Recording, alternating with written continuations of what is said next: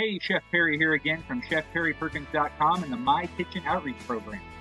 I'm a third-generation chef, culinary instructor, and author of the Home Chef series, and I'm here to help you create amazing, simple, and affordable dishes for your family. Hey, Chef Perry here. It's almost Thanksgiving, and that means, at least at my house, the start of holiday cooking season. Here are a few of my favorite home chef tips for an amazing and safe holiday meal. Once my turkey is safely thawed, my first step is to brine it. The reaction between the meat, salt, and sugar creates a super moist and flavorful bird. Dissolve your salt and sugar in very hot water, stirring until clear.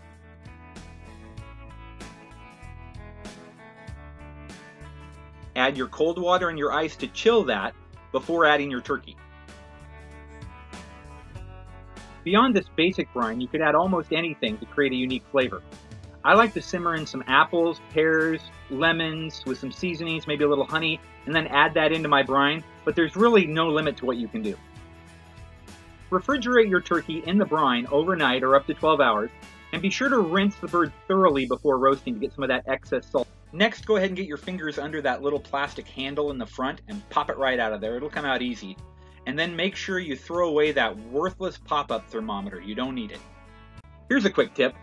While letting the turkey rest, drape a bag of ice over the turkey breasts. This will keep the white meat cold, while the dark meat, which cooks slower, warms up a little.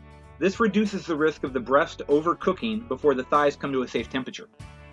One of the biggest culprits of holiday stomach troubles is bad bacteria, like salmonella. And one of the most frequent causes for these bacteria are cross-contamination when vegetables and other ingredients come in contact with something that's touched raw meat, especially poultry. Make sure you prep your meats and veggies in different areas of the kitchen and use different cutting boards for each. For dressing, I always cook any meats and veggies in advance and keep them in simmering turkey stock until ready to mix in with the dry ingredients. Stuffing and dressing are actually two different things. Stuffing is what's cooked inside the bird, and while it's delicious, it can also be a major source of holiday food poisoning. Dressing is cooked in a pan independent from the bird and is much safer, but it can still be risky if not prepared correctly. Oh, and if you want to learn how to roast an amazing turkey in just 90 minutes, make sure to check out my video at homechefvideos.com. When it comes to cooking meat, especially poultry, I always recommend cooking to a specific temperature. Never trust the cook time listed in a recipe. There are just too many variables and too many different ovens to hope to get the same results as the author. You want to roast your turkey until it reaches an internal temperature of 165 degrees Fahrenheit down in the thickest part of the thigh.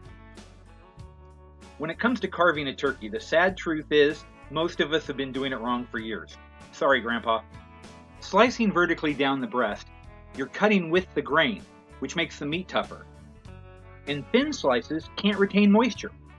Combine the two and, well, you get the Griswold family turkey. Yuck. What you want to do is remove the whole breast from the turkey, rotate it, and then cut thick slices down the length of the turkey breast. Now you're cutting against the grain, which keeps the meat tender, and the thicker slices are going to keep all that moisture in, leaving you with a juicy, delicious turkey that your family will be talking about all year long. By the way, if you like these tips, be sure to check out my latest Home Chef's Guide, Holiday Cooking. It's loaded with my favorite recipes, tips, and professional techniques for the perfect and painless holiday feast.